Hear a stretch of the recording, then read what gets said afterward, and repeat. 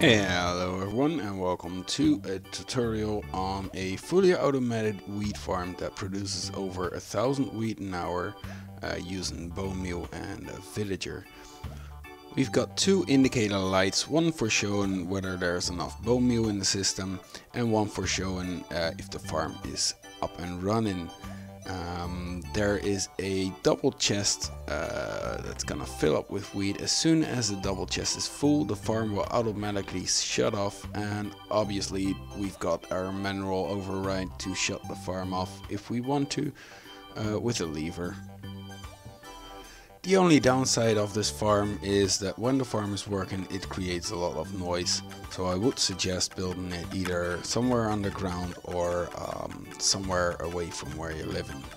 These are the items you're gonna need for this build, and next to these items you're also gonna need a farmer villager. Now the profession of the farmer villager doesn't really matter, they're all just as efficient. I've got a fisherman here, he'll do just fine. For those who like to build this on a layer by layer base, I will do a quick flyover.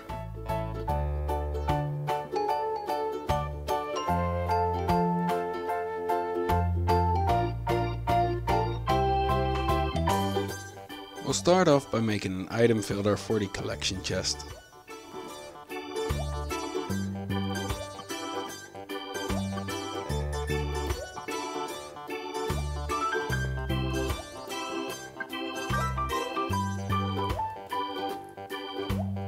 Then we'll make the overflow protection and control switch.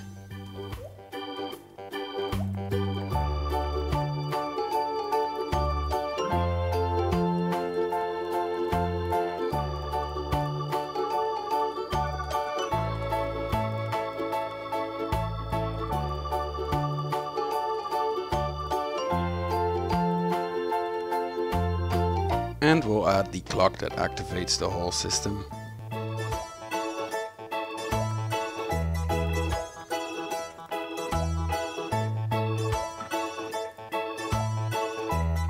Next up we'll make the hopper minecart collection system.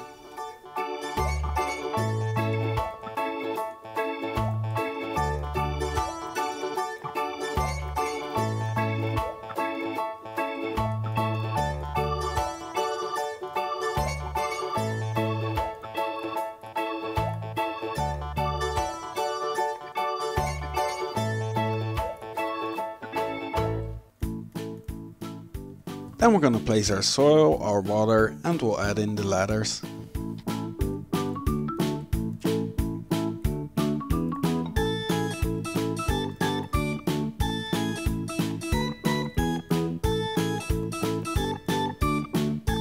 We'll put our bone meal dispenser and seed dropper in place.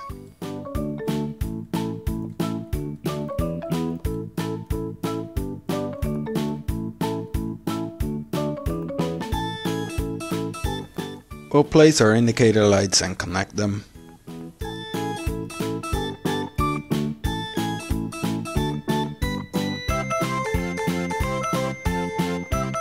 And we'll finish up the redstone to connect the dispensers, droppers and powered rails.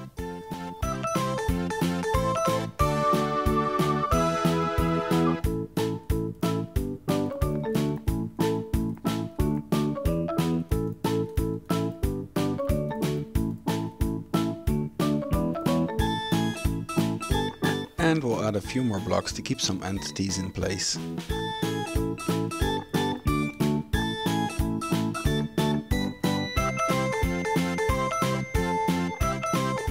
We'll put the villager in place.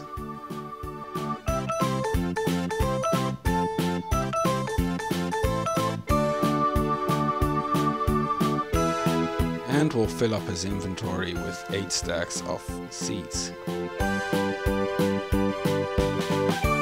Turn the soil into farmland, fill out the top chest with bone meal, and we're all set to activate the farm. And as you can see, our villager turns out to be a hard-working farmer. Also, he's got plenty of seeds supplied by the dropper underneath that, which will also let some item flow on top of that half slab. Those items will despawn. That's just to make sure that the system won't overflow with seeds. And now you can decorate the whole scene with whatever you like.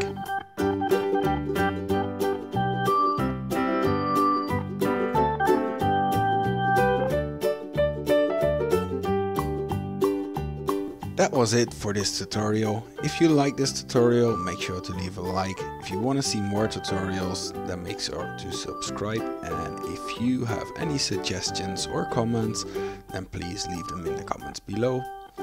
See you later and have a good one.